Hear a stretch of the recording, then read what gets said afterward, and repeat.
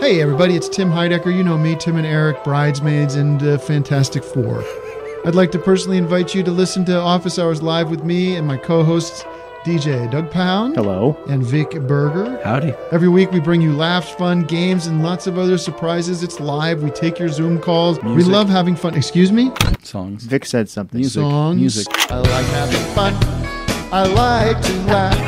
I like to meet people who can make me laugh. Please subscribe now. This podcast contains explicit language. If you want to know how explicit, keep listening.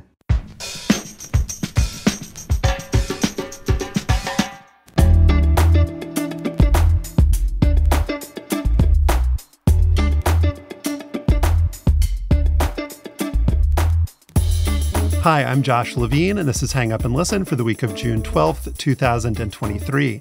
On this week's show, the Washington Post's Ben Golliver will join us to talk about the final days, or maybe the final day, of the NBA Finals and what we've learned about the Nuggets, the Heat, and ourselves. Slate's Henry Grabar will also be here to assess the 2023 French Open, where Novak Djokovic won his record 23rd Grand Slam title and Iga Swiatek won her 4th. And finally, Slate's Alex Kirshner and Brendan Porath of The Fried Egg will help us sort out what's going on with the PGA Tour, which has decided all of a sudden that the Saudis' money is totally great and what pro golf has needed this whole time.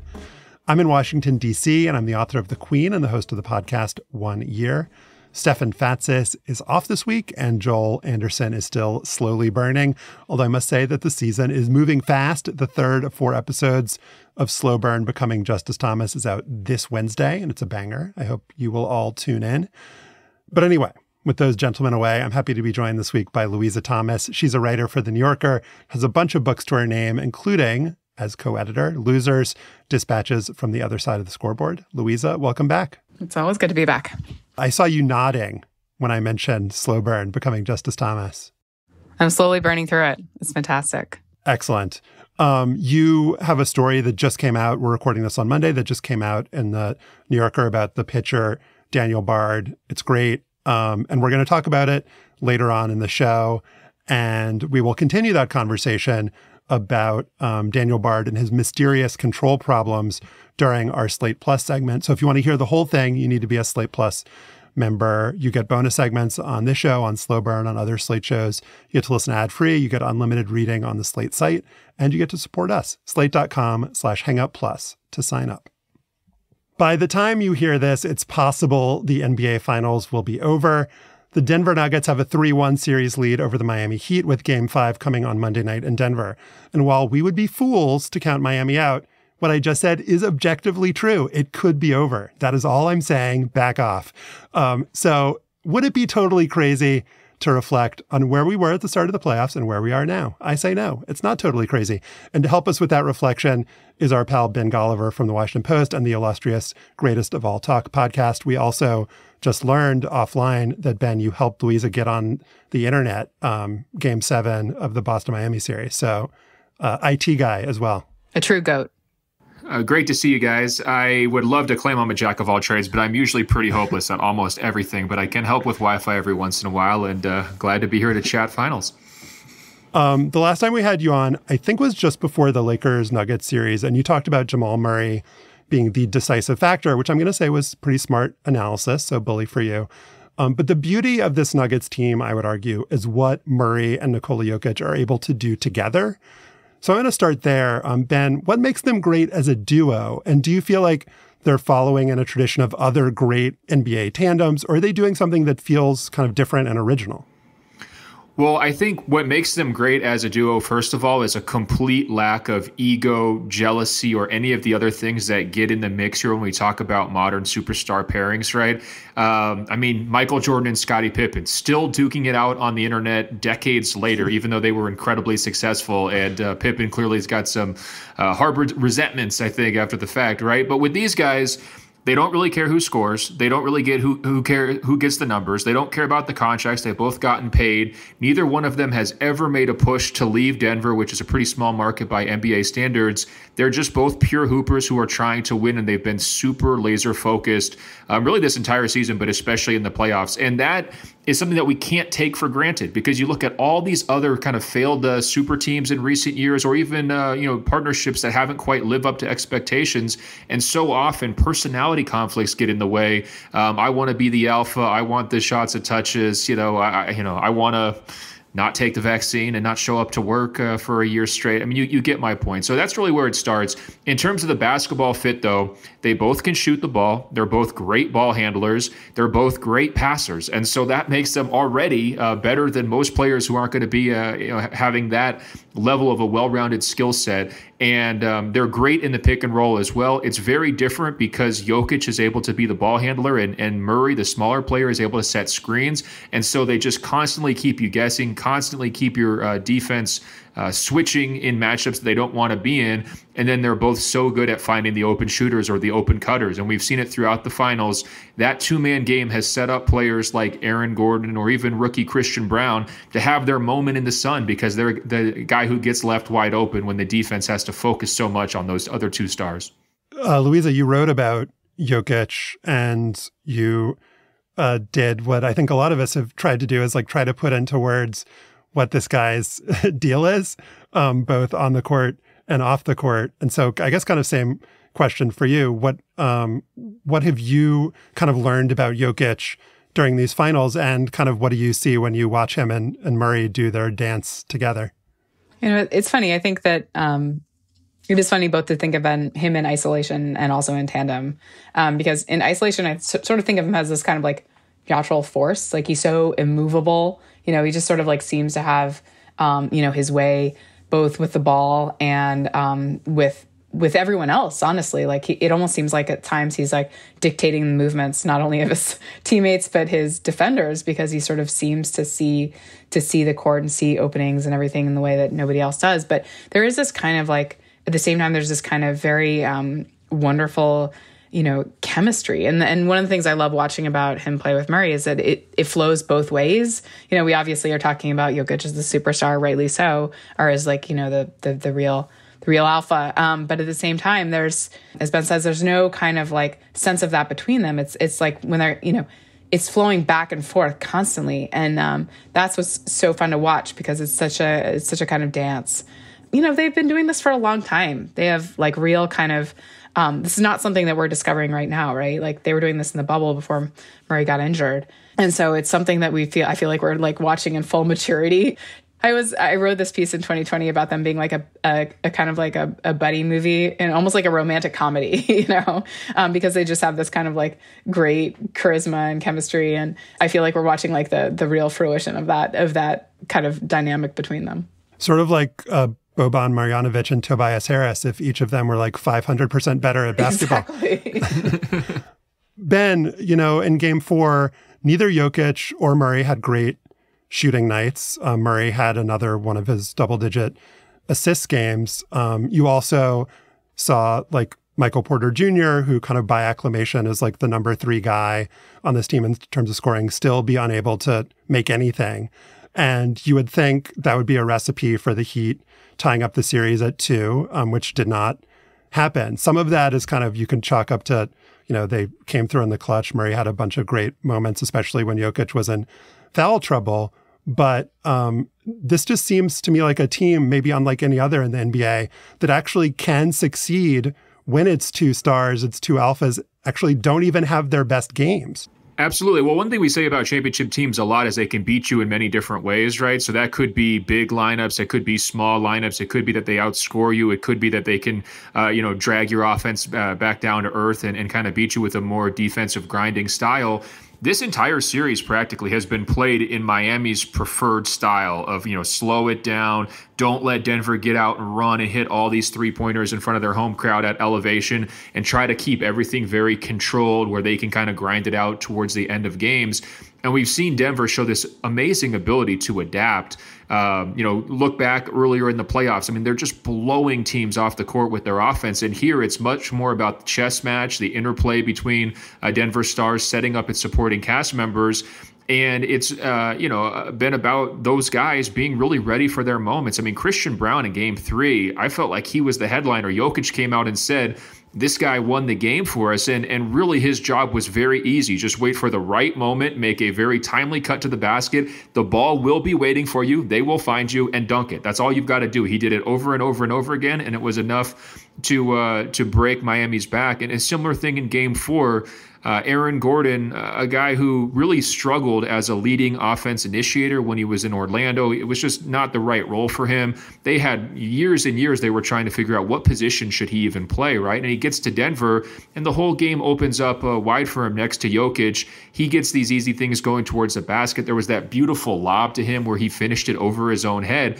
But he was also hitting open three-pointers because there's so much spacing created by the Stars. And again, he's just cashing in, and he was the guy who stepped up. So I think when we look back on this run, assuming that they win it and seal the deal, it's going to be a situation where it was a phenomenally balanced team. It was a focused teams of mostly of guys who had never won before, and they had this real like eye of the tiger kind of vibe to it. And it was a whole bunch of guys who maybe didn't have the world's greatest defensive reputations, who really stepped up and played hard on that end and were able to beat the Miami Heat at their own game. And that's the story I kind of see developing here.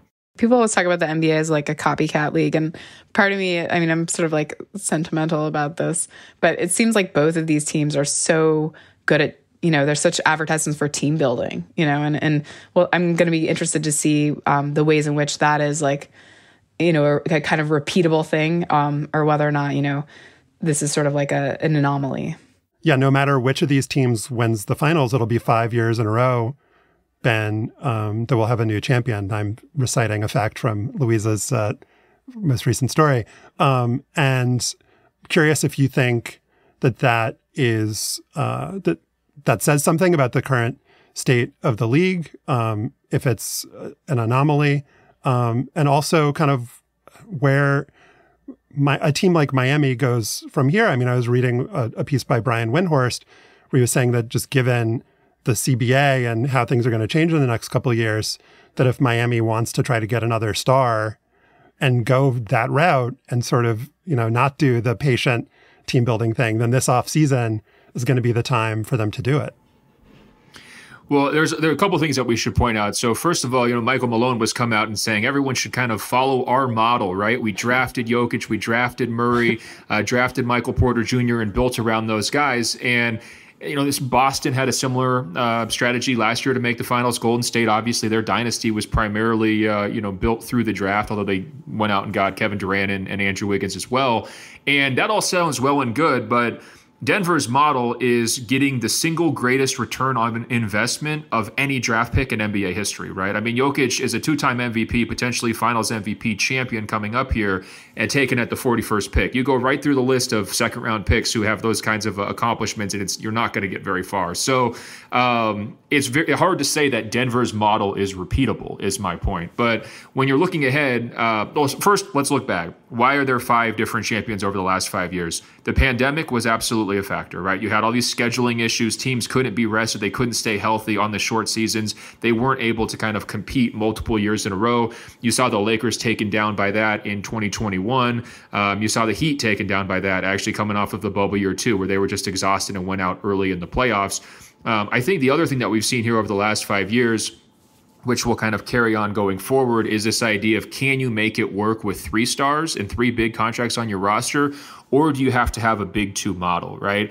And I think the NBA's new collective bargaining agreement is going to make it very, very difficult to carry 3 huge salaries and still have enough depth to be a championship contender. So I think by nature of not having that 3rd star on your team, there's going to be more parity, and you're more susceptible to injury if one guy goes down, like with the Lakers. Anthony Davis gets injured, all of a sudden you're no longer a title contender, right? So I think we're going to see more parity over the next 5 years, certainly than we saw during most of the 2010s, when it was really dominated by the Heatles and dominated by the Golden State Warriors dynasty.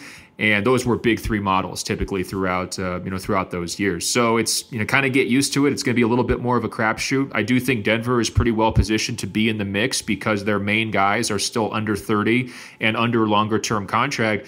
But just like the Heat, who you mentioned, are going to have some financial decisions here on who they get to keep, the Nuggets will too. Joker's contract is going to go up by more than $10 million next year when his new extension kicks in. That's going to create a squeeze, now or later. And you could easily see a situation where they're trying to make a decision. Do we have the ability to keep both Aaron Gordon and Michael Porter Jr., or do we have to pick one of those guys and trade the other one and try to fill out our bench that way? That's going to become, I think, even more the norm as we're going forward here. Is it's one challenge to build a title team, but in the new CBA rules where they're really trying to prevent super teams, prevent dynasties, it's going to be a totally different challenge to keep that title team together. Yeah, and Louisa, I think you had talked about the kind of patience and of the Denver team building model, and given what Ben said about the difficulty in trying to put together trios, it might actually open the playing field more for an Oklahoma City or a New Orleans or a destination that's never going to attract a star free agent and have that kind of glitz and glamour. But I think any team with smart management at least has the hope of acquiring 2 stars. I don't think that's impossible. And so if it's actually better to only have 2 than to have 3 and to kind of know your limits and not fly too close to the sun, I think maybe Denver will be emulated by a bunch of these other franchises. Yeah, there's also a role for player development here, which is something I feel like people are talking about more and more. And so, I mean, that's kind of what I'm interested in looking at going forward. OKC has the San Antonio Spurs old shooting coach. Obviously the Heat famously has all these kind of undrafted guys or people who the kind of amazing finds or are performing really well on big stages now. And, it's not written in stone that your draft pick is your destiny. So I think that's something that I'm going to be curious about, whether or not teams figure out how to do that the way that these teams, certainly Denver, we've seen players improve a lot. So I think that's going to become more important as these contracts become harder to jigsaw together. Ben, what do you think it means for the NBA if the Nuggets do win it, to have the NBA champion be in Denver, to have the acknowledged best player in the world be a guy who isn't, he's not charismatic, I guess, in a traditional sort of way. Haven't been entire Nike campaigns built around him. I would love to see the Nike campaign that was built around him. But what do you think that means for the league? How will the league sort of reckon and deal with that? Are we going to see Denver being on national TV 40 times next year? Or are they going to continue to just kind of play second fiddle to the Lakers and, the Celtics in the national conversation? Well, it's a really challenging question to ask. I want to paint a picture for you real quick. When we first got to the NBA Finals for Media Day, before Game 1, the Nuggets came out onto the court and they looked around and one of the players said, "Oh my God, what a circus." He can't believe how much media attention had descended upon Denver. And it was so many media members, they had to kind of build this temporary tent and attach it to the arena because the arena's not big enough to hold everybody. And so you go in there and there's all these fans. I mean, it's super hot. You're feeling the sunshine coming through and you're just like, okay, this is obviously their first time on the stage, just kind of all the way around. People are sort of getting used to it. Now we come back for practice on Sunday before Game 5. And the players come out, the same exact situation. They look around and there's only about half as many media members left. And one of the guys says, "I guess everybody just stayed in Miami." It's like one of the Nuggets players said that. And so it was this idea of first they're adjusting to all the attention. And then I think they're realizing well, wait a minute, maybe the fact that we don't command as many eyeballs as a Lakers or a Celtics or some of these other prestige franchises, the Warriors, is going to change how we're perceived a little bit. And it did seem to me, one guy was even saying, is anyone going to show up to my interview today? Because there's not enough people here to even man all the different battle stations where they separate these players out for the interviews. So it's a challenging, complex question. I think in general, the NBA owners are going to be very happy that a team like Denver can win a title because they want to have a landscape where they feel like the Oklahoma Cities or the Portlands or some of these other organizations that really haven't had a chance against the the Joe Lacob Warriors and the Steve Ballmer Clippers in terms of how much they're spending, they're going to see that as a great development. There are more Nuggets in the league than there are Lakers. Absolutely. And so the owners are going to be happy to that degree, right? But I mean, in general, I look at the most successful eras of the NBA that everyone talks about and remembers, and it's Showtime Lakers, it's Michael Jordan's Bulls, it's the Heatles, and it's the Warriors here over the last, 30 or 40 years.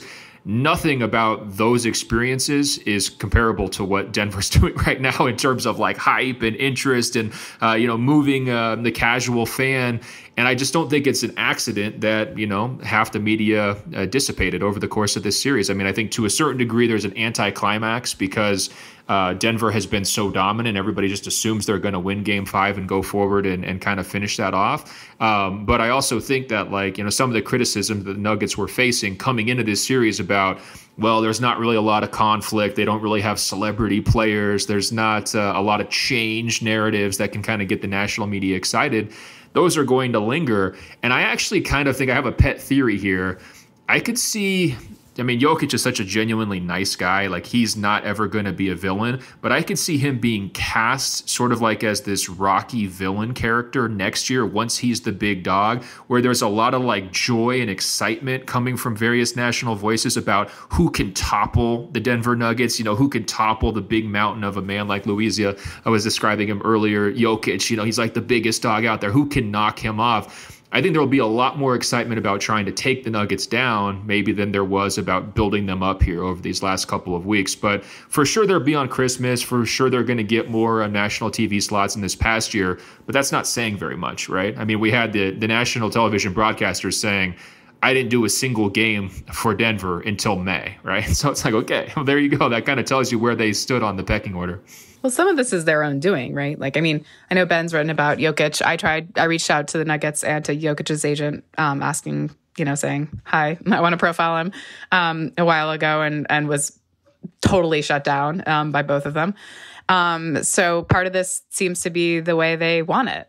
They've had opportunities to get more attention and they've said, no, we want to do things our way, or at least Jokic has, and he's sort of the face of the team. So that's the way the team goes.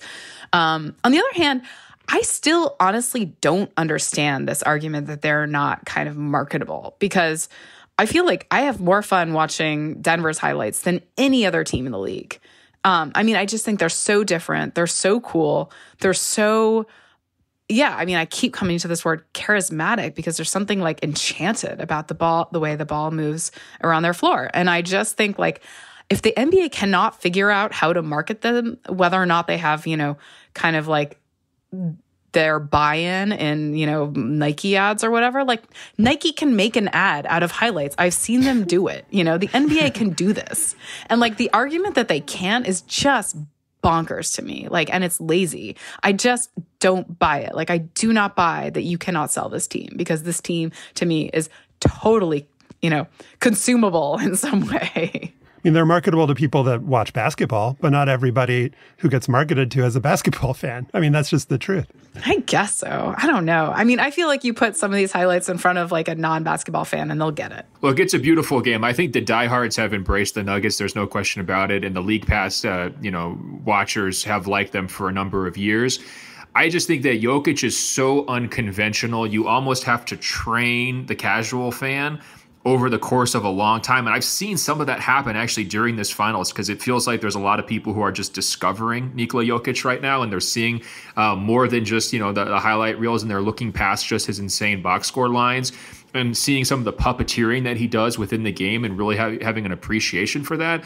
And so I think that's a good start. But, it's challenging when he doesn't promote himself in any way, when he defers all of the credit. It's a very Tim Duncan-esque type problem.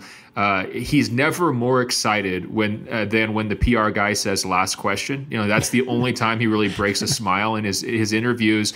And, there's a real gap between him and the reporters who are trying to tell his story on a daily basis, not just, the big profiles, but, what's going through his mind before Game 5? Well, got to win. It's like he doesn't play along at all. And I think that, in the way that a lot of fans consume basketball these days, which is to not watch full games, which is to, see the funny tweets and follow the memes and watch the highlights and, kind of engage with the personality of their favorite star, as opposed to just how he's actually, conducting himself on the court.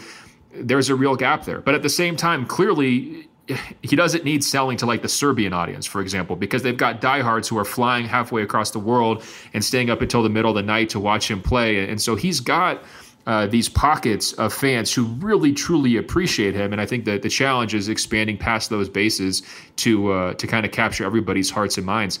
I'm not totally sure if he's going to do it because, like he doesn't have a lot of the characteristics of guys like Michael Jordan and Kobe Bryant, flying through the air and the grace and all that. I mean, he has it in his own way, but he is a very, very unconventional star. And I think he's sort of perplexed everybody on the marketing side. And I think for years, the NBA was like, well, maybe we're not going to have to market him because is he ever going to be good enough defensively to make it to the finals and compete for championships? There's been a little bit of a surprise and an awakening on that front too, even among the intelligentsia of like, oh, this is a guy, not only is he an MVP, but somebody we really have to take seriously because of what he's done in terms of his own personal growth over these last couple seasons. Ben Golliver writes about the NBA for the Washington Post. You should also listen to him on the Greatest of All Talk podcast and get in touch with him for all your Wi-Fi needs. Ben, thank you so much. All right, take care. Hopefully we didn't jinx this. We're not going back to like Miami and making this a longer series. Up next, Slate's Henry Grabar joins us to talk about the French Open.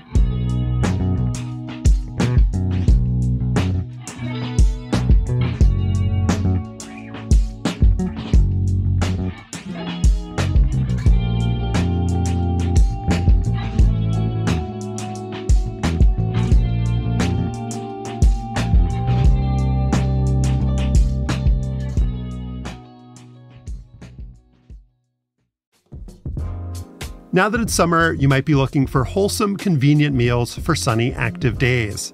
Factor, America's #1 ready-to-eat meal kit, can help you fuel up fast with flavorful and nutritious ready-to-eat meals delivered straight to your door. You'll save time, eat well, and stay on track reaching your goals. I am excited to receive the Factor ready-to-eat meal kit. I'm looking forward to trying out all of the different options and flavors, and it's dietitian approved. There's less than or around 550 calories per serving. You can choose from delicious flavor-packed options each week to fit a variety of lifestyles, from keto to calorie smart, vegan and veggie, and protein plus. This June, get Factor and enjoy eating well without the hassle. Simply choose your meals and enjoy fresh, flavor-packed meals delivered to your door. Ready in just 2 minutes, no prep, no mess. Head to factormeals.com/hangup50 and use code hangup50 to get 50% off your first box. That's code hangup50 at factormeals.com/hangup50 to get 50% off your first box. On Sunday in Paris, Novak Djokovic beat Casper Ruud in straight sets to win the French Open and a whole lot more. He became the first man ever to win all 4 major tournaments at least 3 times. And with his 23rd overall Grand Slam, he passed Rafael Nadal for the most ever for a male singles player and tied Serena Williams' Open-era record for all players. Joining us now is my Slate colleague, Henry Grabar. Henry was at the French Open, which makes me very jealous. He's also the author of the extremely well-reviewed new book, Paved Paradise, How Parking Explains the World. Welcome, Henry. Hey, Josh. So the story of Novak Djokovic's career has always been about his struggle to claim the spotlight for himself. Or maybe it's not the entire story of his career, but that's one story. He's never gotten the love that has seemed to come so easily for Nadal and especially Roger Federer. And it's funny, even as you'd think that this tournament, without the injured Nadal or the retired Federer around to hog the spotlight, you would think it would be Djokovic's coronation. I was still left feeling a little bit disappointed because there was so much buildup to this intergenerational showdown with Carlos Alcaraz in the semis. It was living up to its billing after 2 sets, just dynamic, exciting. You don't know how it's going to end. And then Alcaraz starts cramping up and it kind of fizzles out. Did you feel the same kind of disappointment that I did, Henry? No, I thought it was pretty great. I mean, we could talk about the Djokovic-Alcaraz showdown in a moment because I know it ended in disappointment, but I think the first 2 sets were thrilling and like some of the best tennis I've ever seen in my life. And but over the whole of the tournament, I think Djokovic's performance was so extraordinary and so dominant that to me, it was, as far as coronations go, it felt like a more powerful statement of just how far above the rest of the field he is right now than it would have been if he'd been in a bunch of 5-set matches. And I think the dominant statistic that sums this up for me is that he was in a bunch of tiebreakers over the course of the tournament, and he did not make a single unforced error in any of those tiebreaks. Yeah, that's just disgusting, Louisa. I think it was 55 points. Yeah, no, truly, truly revolting. What did you make of this couple weeks for Djokovic? And it was funny, like seeing Tom Brady in his player box. Apparently they were like BFFs, but had never met before. It just feels like putting Tom Brady in your player box is sort of, it's like the equivalent of wearing that like 23 pullover after the match. He's like, I'm the greatest. But isn't he? I mean, it is a debate that is, not even a debate anymore, to be honest. And it hasn't been for a long time. I'll spot him Tom Brady. I think, I think that he's pretty happy to be in a spot where he doesn't have to sort of look to his right and left and see Roger Federer or Rafael Nadal right now. Maybe he can see Brady and Serena for a brief moment before he surges ahead, which I imagine he will do very soon, probably in a month at Wimbledon. But, he's astonishing. I mean, that tiebreak stat is truly remarkable. But so is, that you mentioned that Alcaraz match. The way he has of taking opponents out of a match before it even really begins. I mean, Alcaraz himself said it was the tension, that he sort of exhausted himself. He was cramping was what happened in that match. He's so severely cramping that Alcaraz gave up a game because he couldn't deal with it. And he had to have medical timeout before the game was over. And he said, this is what he does. And we've seen that again and again and again. He just takes the legs off of guys. He just absolutely asks you to do too much. There's this quote from Goran Ivanisevic, who's been a coach of Djokovic's, which is, I found pretty hilarious, which is that Andy Roddick has said of Djokovic, this is from Matthew Futterman's story in the New York Times, that first he comes for your legs and then he comes for your soul. And Henry Ivanisevic added onto it, then he digs your grave and you have a funeral and you're dead. Bye-bye. Thank you for coming. Well, that puts kind of a fine point on it. Yeah, that actually is pretty well sums up the match that I saw him play in person, which was against Martin Fucsovics, the Hungarian, who put up a good fight. This is one of the night matches at Roland Garros, so the crowd that was there had come exclusively to see this one match. So they were hoping for a good competitive spectacle. And while they usually do get behind Novak, because I think they admire what a competitor he is, and also he speaks a little bit of French, which always charms them at the end of the match. They wanted it to be interesting, and Martin put up a pretty good fight in the first set and took it to a tiebreak. And then, as we were discussing, tiebreak Novak came out of the woodwork, and that's a pattern that he displayed across nearly every single match he played at this French Open, where sometimes he would falter or he would come out slow at the beginning, and then he would just click into this higher gear. And it was like it took him a moment to get in the zone. But then, I don't think he went to 5 sets a single time. And with the exception of the match against Carlos Alcaraz Garcia, I don't think that he lost a set after the first one, which he dropped against Khachanov, and maybe that was the only one. Louisa, I think, when we talk about Alcaraz feeling the tension and struggling physically, we can be reminded of a young star named Novak Djokovic, who had lots of trouble with his stamina, with stress and matches. I mean, it feels like it's almost literally decades ago at this point.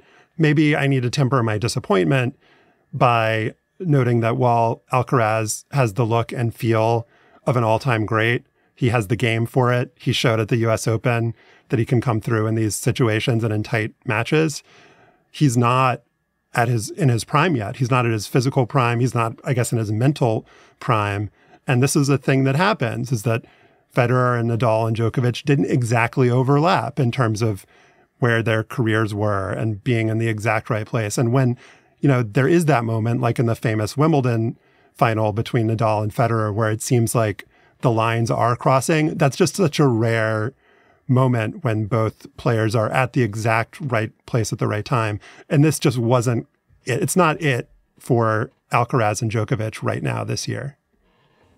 I mean, Carlos Alcaraz is a baby. He just turned 20. He's got time, and time and time and time. Novak Djokovic is 36.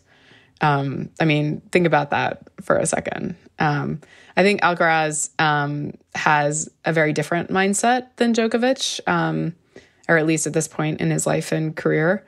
But yeah, I think that some of this comes from experience. There are advantages to being young. There are advantages to playing with the kind of freedom before you know how hard it is to get back and how painful it is to lose. But there are disadvantages too. Novak Djokovic's transformation, both physical and mental, is one of the most remarkable stories of sport, particularly the mental transformation, as you mentioned. And that's going to be Alcaraz's. Obviously, Alcaraz has the gifts. There's no question. And, whether or not he's going to be able to become one of those players who, tennis is played on such fine margins, and whether or not he's going to be able to become one of those players who is able to sort of lock down in the tightest moments and just win those, tie breaks every single time, or win those tight matches every single time. I guess that's the only question for him. Yeah, and we've gone through this whole segment without talking about the vaccination issue and the deportation from Australia. And, maybe what that suggests to me is that, over the next few years, or when he retires, like maybe the fact that he has this record, he's probably not going to give it away. Like maybe that's all going to trump everything that we were all so enraged about and that was so controversial during his career. Like being great at sports, Henry, tends to make people forget, it's, I don't know if it's more than a peccadillo, but it's just like this seems like it's going to be the top line for him for most people. Yeah, and I think the most important thing is that he has the respect of his peers. They all seem to really, really like him, and everyone says he's a pretty nice guy. And I think that, whatever you think about the vaccination stuff and the Serbian nationalism, it's clear that as a competitor, they all have a lot of respect for him. And I think if you watch him, you see that too on the court. Like, yeah, he jaws a little bit with the umpires, but when Alcaraz hit that insane shot where he ran back and spun around and then shot it down the line, and you saw Novak giving him a little applause, I think they all seem to have that impression of him as basically a good sport. And I think that counts for a lot. Louisa, Iga Swiatek set her own set of records, albeit on a smaller scale at this French Open. She has 4 slam titles. She's now the youngest player since Serena Williams to win her 4th. She's had this incredibly long run of being number 1. She kind of bridled a little bit at the Iga's Bakery meme. And when you beat somebody 6-love, that's a bagel. When you beat them 6-1, it's a breadstick. She's like, that's not respectful to my opponents. And, what she showed in this final, and if you could talk us through it, that would be great, is that she had the mental fortitude to win a non-bakery match, one in which she was way up and then it seemed like she was down and out, and she pulled through. Yeah, she came out playing her typical dominant form. And Mukova, her opponent, who is this really super talented but oft injured Czech, she was seemed totally overwhelmed. Iga very quickly won the first set and went up 3-0, and it sort of had the feeling, I actually texted someone saying, like, I think this could be over very soon. Boy, was I wrong. And the question with Iga had been, what would happen when she got in a fight? Because so far, I've actually compared her game to Djokovic, who's it does remind me of it stylistically, but what she doesn't have is Djokovic's, kind of bulletproof mentality in tight situations, because what we're used to seeing is her just completely run over her opponents, or struggle, mentally. I mean, I've seen her sob, I've seen her with a towel on her head, I've seen her sort of be very open about how, facing the kind of pressure and expectations that come with being number one is hard for her. And so there was some question when her opponent, Mukova, mounted this really thrilling and beautiful comeback, how she would deal. And the way she dealt was by clamping down and running away with the third set at the end. And it was truly impressive. And what had seemed like a kind of very, par for Iga's course, blowout turned into be a really thrilling match. And a truly, truly exciting, but also kind of affirming match for how great Iga is and, how dominant her place is at the top of the game right now. Well, it's been a dominant run by Iga Swiatek, but challenged very forcefully by Aryna Sabalenka this year, also to some extent by Elena Rybakina. They've kind of been the big three. And it looked, Henry, like Sabalenka was going to be another showdown between them in this year's final until Mukova beat Sabalenka in a really kind of classic match in the semis. But Sabalenka had a very fascinating tournament this last 2 weeks, and you witnessed some of it, right? Yeah, so she had won the Australian Open and came in as the number 2 seed. And I saw her play in person on Susan Lenglen against Elina Svitolina, who's the Ukrainian player who's mounting this comeback from giving birth last fall. Svitolina is also married to Gaël Monfils, the French tennis superstar. And finally, of course, she's Ukrainian and Sabalenka is Belarusian. So when those two came up against each other and there was a kind of tension about the match because Svitolina had been outspoken both about the war and also had made this very conspicuous decision not to shake hands with any of her Russian and Belarusian opponents.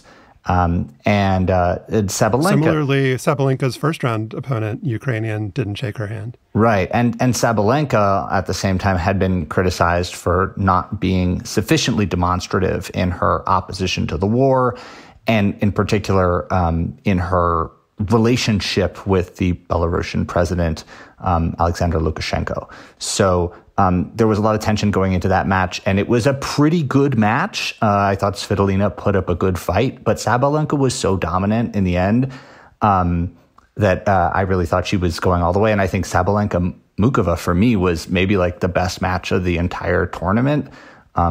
It was just so intense, and so it was really close also. And I wonder if that didn't take a bit of a toll on Mukova as she headed into that final.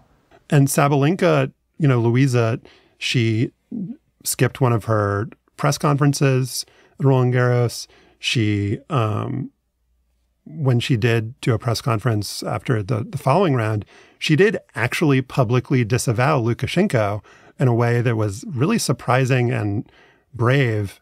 And, just as you look up and down the draw, especially on the women's side, it was just Ukrainian versus Russian, Ukrainian versus Belarusian, the whole tournament. And then in the final, Iga Swiatek has, worn the Ukrainian colors on her hat. She's Polish and has been probably the most outspoken player outside of those two countries about the war.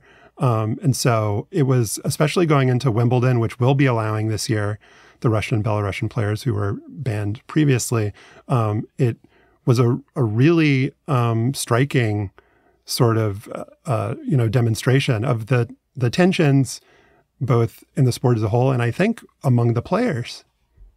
Absolutely. I mean, it was the storyline really going into before the final. I think it kind of took a backseat to the final as it happened because it wasn't Sabalenka playing Swiatek. I think if Sabalenka had been playing Swiatek, that still would have been a large part of what we were talking about.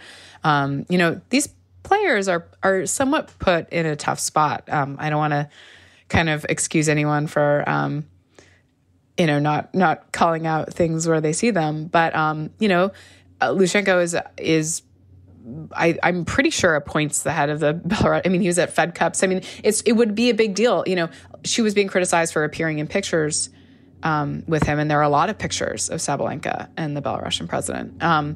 And at the same time, it's sort of hard to imagine, those situations at the Fed Cups, let's say, where she's turning down, she's saying, no, don't be in the picture with me, where he's showing up at a Fed Cup match. I think it is hard. At the same time, obviously, what the Ukrainian players are living through every day and their families are living through keeps that issue on the forefront for them every single day. They wake up, they check their phone, they see what's happening in their hometowns, and their parents are there, their fathers are there. And it's sort of like an issue that has obviously taken a backseat to others in the US, but on the tennis tour, because of the way the international landscape plays out in this sport, it is very much on the forefront, and it really, really played out in this tournament. Henry, just before you go, since you're in Paris, I wanted to ask you about Lionel Messi going to Miami and kind of what the reaction has been there. The response in Messi's last match in Paris was not cheers and acclamation. And he has said openly that he had a very bad time. And so I don't personally blame you for that. But I'm just wondering what the vibes are around Messi and his decision to go to America. You don't blame me for that? I'm definitely not to blame. But the experiment just didn't work. I think PSG has won the French league something like 10 years in a row now. And so when Messi showed up playing alongside Kylian Mbappe and Neymar, the expectation was that they were going to win the Champions League, and anything less than a Champions League victory was a disappointment. And that didn't happen. And so I think the kind of the whole vibe at the Parc des Princes has been a sense of disappointment about it not really working out, despite moments of brilliance. And so I don't think they really begrudge Messi on a personal level for leaving. Mbappe has talked about leaving as well. I think that it's just disappointing that this team of superstars didn't really ever manage to pull it together, and they never even made it to the Champions League final. And then as far as his departure goes, I think the Parisians can probably agree with, I think, every other soccer fan in the world that it's pretty hilarious that he was offered hundreds of millions of dollars a year to play in Saudi Arabia, and he's the Saudi Arabian tourism ambassador. And yet still at the end of the day, he was like, no, I'd rather be in Miami. I can relate. Also, just last question, how is the parking at the French Open? Well, Josh, you know me, I rode my bicycle, and there was valet parking for bikes at the French Open. I can't even imagine the parking situation. Just the scene on the sidewalks outside coming from the metro is totally chaotic, especially for the early days. And I think it's smart because like a tennis, I don't even know what you call it, like a facility, a tennis compound. It only gets used like it was being used for Roland Garros once a year. And so it really would be tremendously wasteful to build thousands of parking spaces. So I think it's natural that on the first few days of the tournament, when you've got all the plays on the outdoor courts, that it's totally chaotic. And I think that's part of the fun. Henry's book is Paved Paradise, and you should also check out the stories he filed from the French Open. Thank you, Henry. Thanks for having me. And Louisa, you're going to step away for a moment, but you will be back with us for the rest of the show, so do not fear. Up next, Alex Kirshner and Brendan Porath on the PGA Tour deciding that, hey, maybe it does want to take Saudi Arabia's money.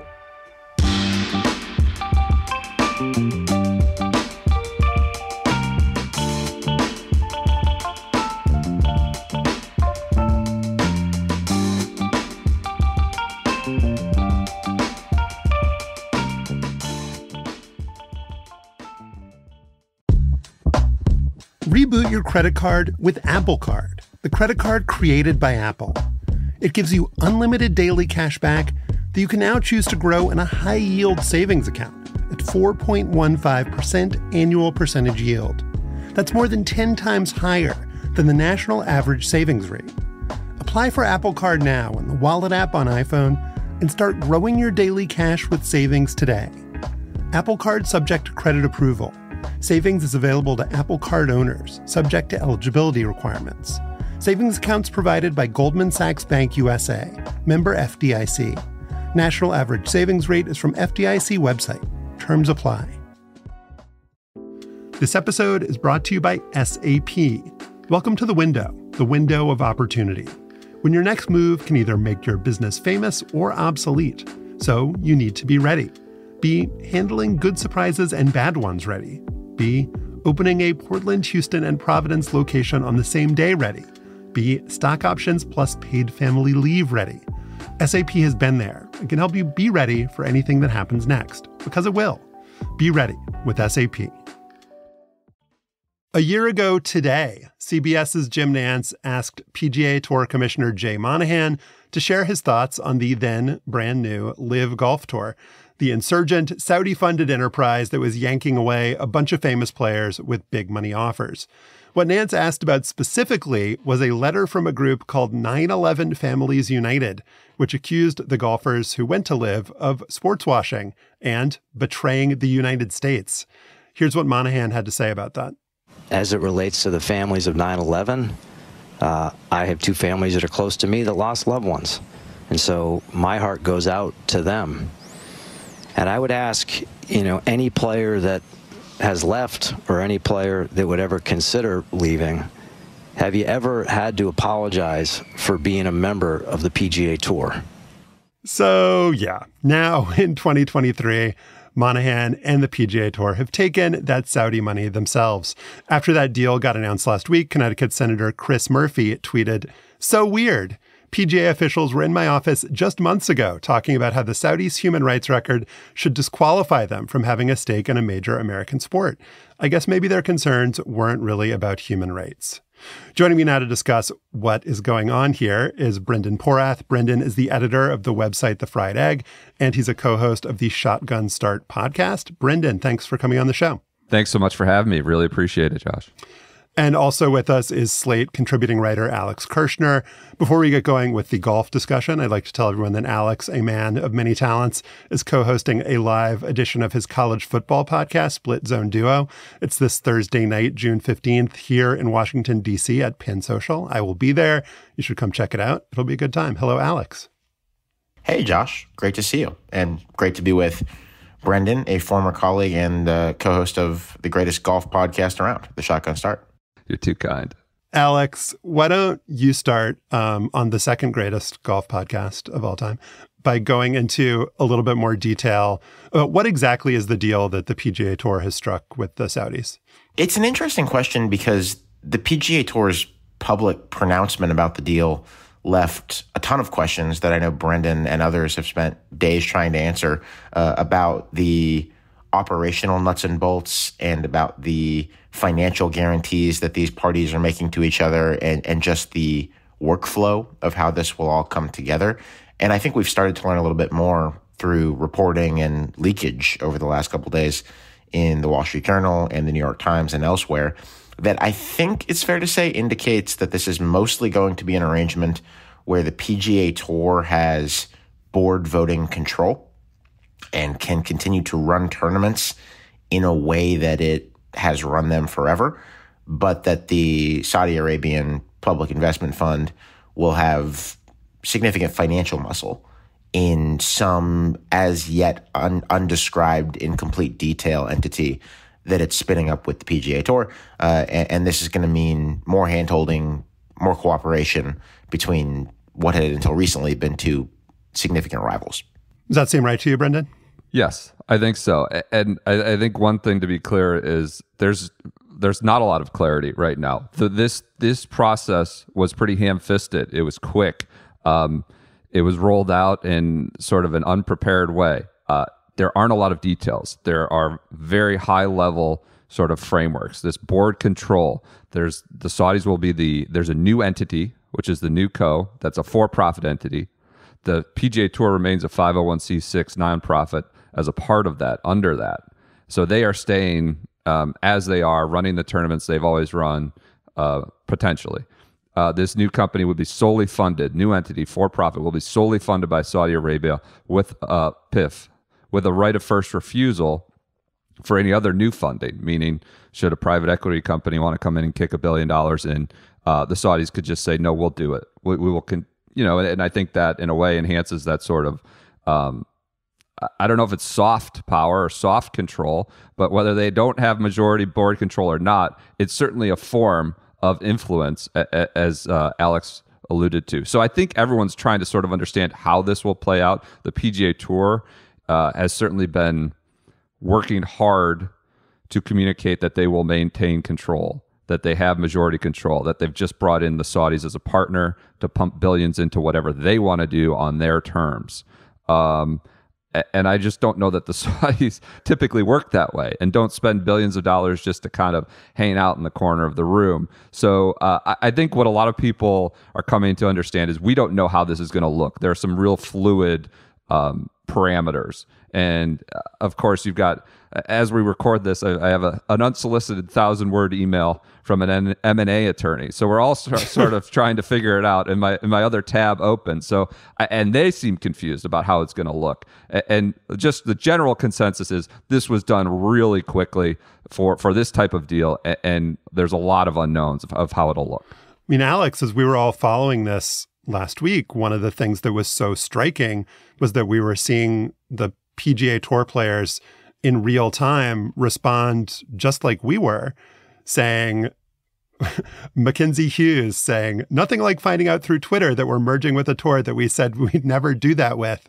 And, my understanding, and we follow lots of different sports, is that commissioners generally serve at the pleasure of their bosses, whether it's the owners and the, NFL, NBA, whatever. In this case, the players, I think, would be in charge of deciding, you guys tell me if I'm wrong, would be in charge of deciding whether Jay Monahan continues to have a job. And so I found this very confusing, that he wouldn't try to drum up support, but would instead just like break this to them like, hey guys, this is what we're doing. Yeah, the PGA Tour bills itself as what it calls a player-run organization. And I have some questions about that. Yeah, there are certainly a lot of the players have always maintained it's never been a player-run organization, and this is the latest, most shining example of that. But it's not like a traditional league. There's a collective bargaining agreement with a group of owners or a league. The players are all quote-unquote independent contractors. They still have a contract with their tour where they have to kind of stay within the lines. They don't have their own media rights and things like that. But it is a unique structure. It's one that made them particularly vulnerable to something like this, $1 billion threat or some unlimited foreign wealth fund. But that is a part of this deal that was done so secretively, was done with only 4 people in the room, Jay Monahan, 2 of his policy board executives, Ed Herlihy, who's a Wall Street lawyer at Wachtell, and Jimmy Dunn, the sort of legendary Wall Street banker, both of whom are Augusta National members, who are also tied up in and would like to not be tied up in the litigation and discovery. So there's all sorts of questions about who was in the room, this player-run organization, who was representing it. Did it need to be secretive? Probably, based on how it was done. But as Jay Monahan said in an interview last week when he was, put the screws to him about his 9/11 comments, he said he let confidentiality prevail, and he was referring to not letting some of the 9/11 families know this was coming or communicating with them.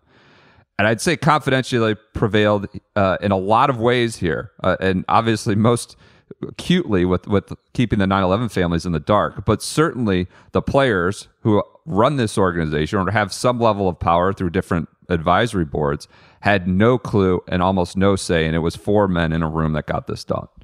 So the thing that this reminds me of, we had a conversation on this show a couple of months ago about the women's tennis tour and just how adamant that it was about, after Peng Shuai's sexual assault allegations and the fact that she disappeared and the tennis association was unable to contact her, a player that had been a member of this tour, they were just so adamant. We're not doing business with China. We're pulling out of China. We're not doing anything with China. And lo and behold, now, a little while later, we're going back to China. And essentially what they said was we couldn't, and they're very transparent about it, we couldn't take the revenue hit. And it seems like, Alex, what the reporting has been over the last few days is that the litigation that the PGA Tour was involved in over Liv and with all these kind of antitrust allegations, that they couldn't afford to keep fighting, that this was going to cost them on the order of hundreds of millions of dollars to keep, fighting with Saudi Arabia. And I guess ultimately what that shows me is that the success or failure, our perception of the success or failure of Liv as a tour had no bearing on that. And that Saudi Arabia, no matter whether Liv ever made any revenue, could continue throwing money, whether it's in court or anywhere else, at the PGA Tour until, from a financial standpoint, it had to surrender. Yeah, nobody's money is truly limitless, but the Saudis is close enough. It's in the ballpark if you're approximating things.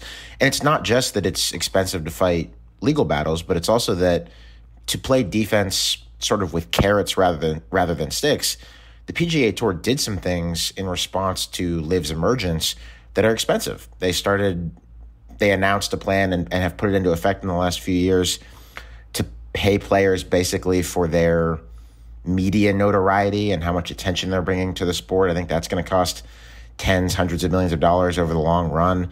They've started implementing a 12-plus tournament a year system. Brendan could correct me on the number of elevated events that they call them, where the purses are much bigger and players get paid a lot more in an effort to compete with the guaranteed deals that Live players get. And that costs money. And the PGA Tour hadn't exactly said how they're funding that. I think when they announced the plan, when Jay Monahan did, he said, we're going to figure this out with increased sponsor contributions, and we're going to pull together as a golf community to protect our tour. But the Times had reported a couple days ago that actually they had not been able to make up all of that money that they were spending. They were dipping into a reserve fund to pay out their players as a defensive mechanism against Liv. And that just isn't entirely tenable forever. So there's some leverage for the Saudis there. And I think it's part of why people might be a bit skeptical that the PGA Tour got as good of a deal as its messengers are indicating that it did. It's certainly a change in what we've heard now. It's a change in a lot of the messaging we've heard over the last year, a quick and sudden flip. But everything we understood was that they were financially in a strong position. Of course, this was costly, but it wasn't fatal. It wasn't sort of needing to push them into a corner to do a deal. That's nothing we'd heard had suggested this was coming. Now, of course, it may have been more problematic than they'd ever let on, and that's very clear. But this seems like a kind of after the fact messaging that they're communicating. Look, we needed to do this. It sort of takes some agency away from jumping in the Saudi pool. It takes some of the choice of we had to do it. We were getting blood dry. The legal costs, I don't know. You talk to someone, they say they were significant. They're obviously they're sizable, and the Saudis could do that forever. But if $1 billion sports league, this has now become the first time we've heard this was so problematic. I do think more serious was what Alex talked about, bumping purses to try to keep up in the arms race, bumping purses for these designated events to 20 million. And like we talked about, the unique tour structure, yeah, there's a large rights deal. But aside from that, it's going to sponsors. It's going to whatever, AT&T or Bank of America or whatever, to sponsor certain events. And they had to keep going to these certain set of sponsors. Hey, your purse just went from 12 million to 20 million, and now it's probably got to go to 25, and it's just good. And you have to start kicking in more money to pay out to these star players. They had to keep going around the country and asking, or the world, and asking for more money. And I think that's where it started to become a bit more painful, and where they felt a little more cornered, that we can't keep up, even as this entity that they're up against is totally floundering, has no viewers, is burning through billions of dollars, does not look like a sustainable model in any way. Rumors of the Saudis growing impatient with its sort of lack of success. It was really a weak moment for Liv this spring. And so this is really the first time we heard that the litigation costs and sort of the bump in operations for the PGA Tour were really getting painful. And I think I'm sort of skeptical of how painful it was. Is that just messaging after the fact to take some of the agency away of we're jumping in pool with the Saudis. And it sounds more palatable than saying, we saw billions of dollars more and we wanted it, as opposed to we were in some trouble and we needed it. Yeah, that's a really good point. And I also wanted to ask you, Brendan, about kind of live players versus PGA Tour players in this moment. You had Phil Mickelson basically taking a victory lap, saying this is an awesome day. The guy who had been pilloried for saying, yeah, the Saudis execute people for being gay, but this is a once-in-a-lifetime opportunity to reshape how the PGA Tour does business. And it's like, oh, okay, I guess maybe you were right, and now you're like, telling everyone that maybe you had it right all along. You have Bryson DeChambeau, who also left for Live, saying, I feel bad for these poor PGA Tour players who stayed behind, and like we got our 9-figure deals, and they just got left kind of holding the bag. But is there also the specter of these Live players, being punished in some way? Are the PGA Tour players, are they going to be somehow rewarded with equity for staying? Like, how is all of this going to shake out, do you think? Yeah, there was sort of the facile analysis to run to winners and losers, and that's how everything was broken down from a deal that there weren't a lot of details about. I think the clear winners are the Saudis. They got at the table. I think the clear initial losers, or as was outlined, were the players who passed up $150 million or $40 million, whatever it was, based on their stature for a league that then ended up coming back to them anyways, right? And that their friends who left are now coming back with their big upfront cash. But as we've come to learn a little bit more on the structure of the deal, per Jimmy Dunn, who was in the room and sort of the architect of it, that the players who passed up those large upfront payments, stayed loyal to the PGA Tour, so to say, will be getting an equity stake in this new company, this new for-profit entity. However many that is it the top 10 name brand guys, top 12? That's a big debate amongst golf. Like, how many guys actually put fans in the seats and get sponsors and tune in? We'll see how many get an equity stake in this new company. Then there's apparently, according to Jimmy Dunn, it was an ESPN report, there will be some sort of panel set up to assess who will be reintegrated back into the PGA Tour and how and at what penalty. So it'll be like Rory McIlroy, a 9/11 widow. I mean, I don't mean to be right? glib. No. I don't mean to be glib, but it's just like imagining what that panel would look like, and I mean, it's just kind of an absurd idea. Right. And I think it's sort of evidence of sort of the quick and ham-fisted way this came together without a lot of the longer-term operational implications. I think the one penalty will be not this equity stake unavailable. That seems like a kind of black and white thing at this moment, right? Phil Mickelson's not going to have a chance to buy in on this equity or get a grant of some equity to this new company. The panel, for me, I don't know how that will work. If you said more nasty things in the press, is that an extra $5 million? Is that an extra 10 event suspension? It seems incredibly gray and hard to understand how that will work. And I don't know that Phil should be taking victory laps. Probably should. From a public perspective, it looks like what he did, he was on the right path and business-wise. But Liv is gone. He probably won't have a place to play. Jay Monahan Rory called him his boss again. I don't know that Phil is necessarily feeling great about his future outside of the majors, but he certainly has a lot to puff his chest out about based on how this all unfolded. They're not going to do it, but to me, the simplest thing is you make all of these Live guys give like 4 to 5 shots per tournament for the first 3 years that they're back on the tournament. They all start +5. See how they like that.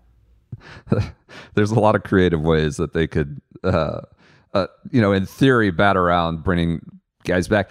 The thing to me is that, some players have been more palatable about their defection. Dustin Johnson, Brooks Koepka, others.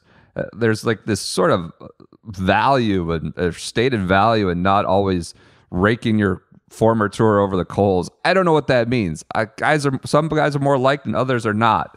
And, Phil Mickelson was drawing up operational documents for a rival tour while a member of the PGA Tour a year ago. That seems like significant breach an issue that will have to be assessed when he's brought back. That's something that's more substantial than Dustin Johnson just saying, I saw, an opportunity for my family and I wanted to leave. Like, there's obviously a lot of holes in all the reasoning, but there are various levels of, betrayal that they'll have to sort out if they can.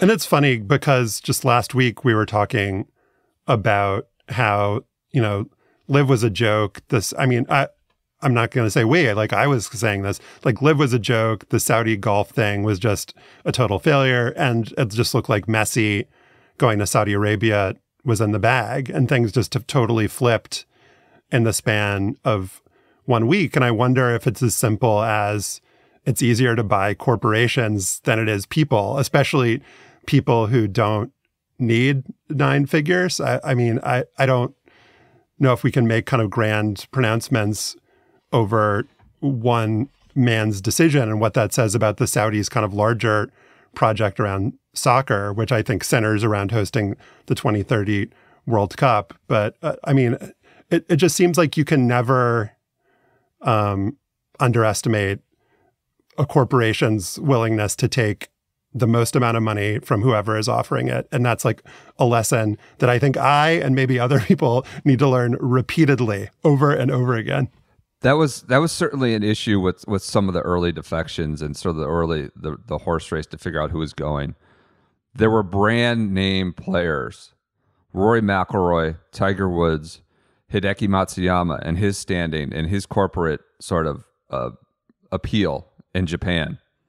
That, as it was explained to me, there isn't really an amount of money that they're in a different stratosphere where there's so many opportunities outside of golf, after golf, that taking 400 million, taking whatever it may be, it's not a pure money thing. And they are such big, separate kind of clean brands, so to speak, or individuals. As Rory once said, I still use the same 3 rooms in my house. The house is a lot bigger. I have a lot more money, but I still go in the same 3 rooms.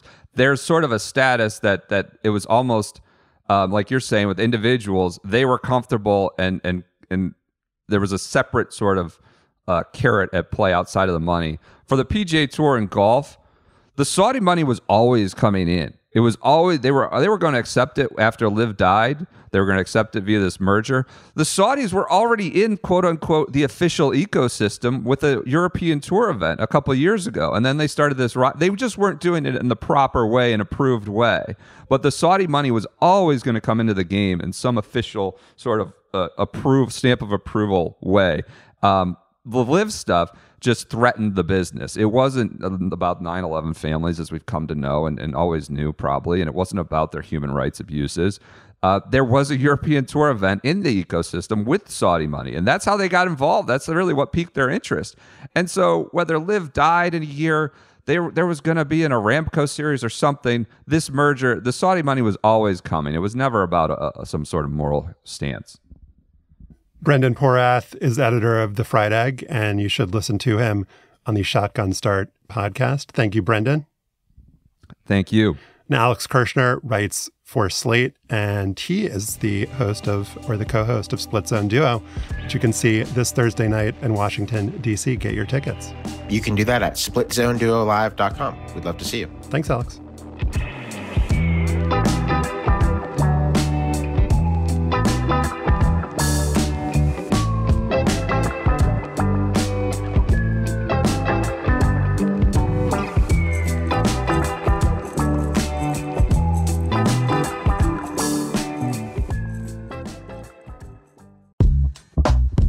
Reboot your credit card with Apple Card, the credit card created by Apple. It gives you unlimited daily cash back that you can now choose to grow in a high-yield savings account at 4.15% annual percentage yield. That's more than 10 times higher than the national average savings rate. Apply for Apple Card now in the Wallet app on iPhone and start growing your daily cash with savings today. Apple Card subject to credit approval. Savings is available to Apple Card owners, subject to eligibility requirements. Savings accounts provided by Goldman Sachs Bank USA, member FDIC. National average savings rate is from FDIC website. Terms apply. And now it is time for Afterballs, sponsored by Bennett's Prune Juice, endorsed by Kenny Sailors, who says it was okay. And actually, it is not really time for Afterballs, because in lieu of your usual Afterball programming, I have got Louisa Thomas back with me. Hello, Louisa. Hi. And we are going to discuss your great feature story on the pitcher, Daniel Bard. So there have been a bunch of cases in baseball of players who lose the ability to control their throwing. Position players and pitchers, Steve Blass, Steve Sachs, Rick Ankiel, a bunch more. But for reasons we'll get into, Bard's story felt different to me in a really fascinating way. So why don't you start by talking about who this guy is and how he got the yips, to use the most common term for this affliction? Well, Daniel Bard's story really begins.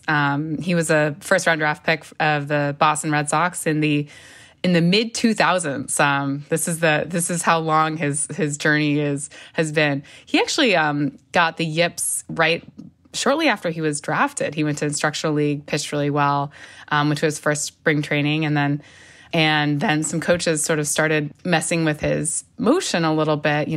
Asking him to tamp down his leg kick, asking him about his arm slot. And he sort of started, he actually responded to that really well. He was like, this is great. I'm going to improve. No one's ever really taught me how to pitch before. But his velocity went down, his control he lost control. And it took going to Hawaii in the off season and pitching in winter ball and kind of like relaxing to get his control back. And, when I talked to him, he told me that there are sort of more stories like that than you'd think of. Like a lot of players actually have control problems at some point. It's often when they're coming back from an injury and kind of relearning to pitch and sort of thinking methodically or mechanically through a process that's kind of always come naturally. But for most of them, it's really just a momentary thing.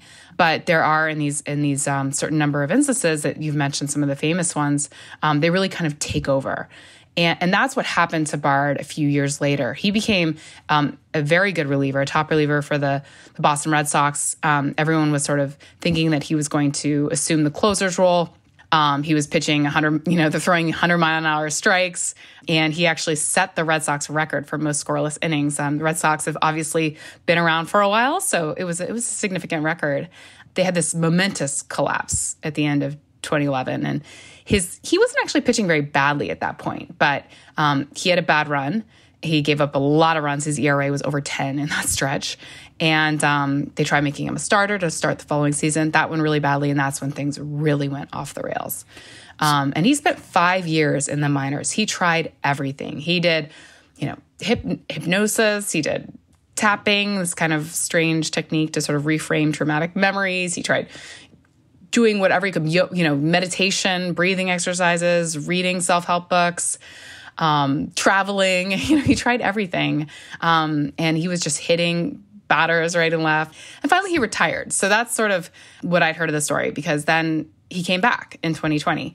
But what was interesting is that most people don't recover. And he did. That's kind of what I was alluding to in my introduction. I guess two things: that his story is different in that he has gotten the yips and recovered and gotten the yips again multiple times, when we often think of it as like not as much of a seesaw, but as just like you hit this peak and then you hit this valley that you're not able to get out of. So that's a little bit different.